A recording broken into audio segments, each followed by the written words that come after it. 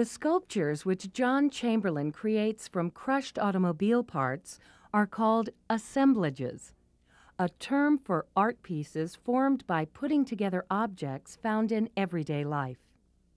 Here, in response to a question from art critic Barbara Rose, Chamberlain describes how, from his huge warehouse of car scraps, he makes his pieces.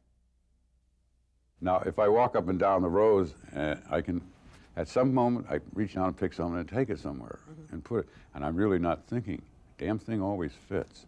But that's having done it for a long time, because this is an irregular, all these parts are irregular.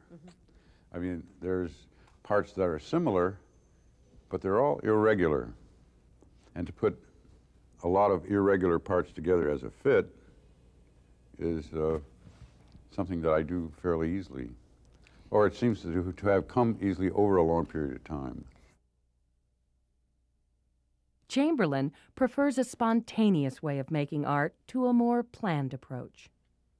Well, I don't like the preconceived, like I know what it's going to look like in the end. If you do this in art, like I'm going to make this sculpture or this painting that's going to be here and there, and it's going to look like this and that, it seems to me that the fun's all gone. Whereas to assemble things and to bumble your way through and know just when to stop and take something away and put something else, and is the ongoing process just of living.